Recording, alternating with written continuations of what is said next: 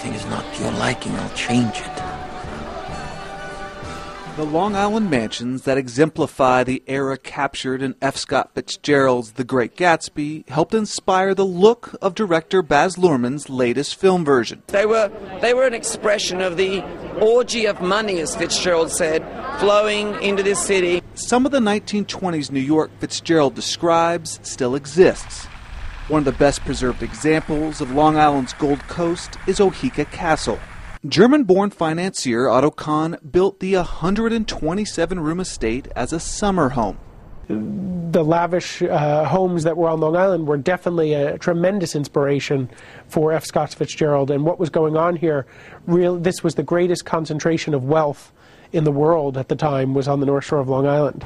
Today, Oheka is a boutique hotel and wedding venue, but people from all over the world still come to be transported back in time. There's this wonderful feeling of you can touch and feel this and experience it in today's world, and know a little bit of what it was like back then in the 1920s.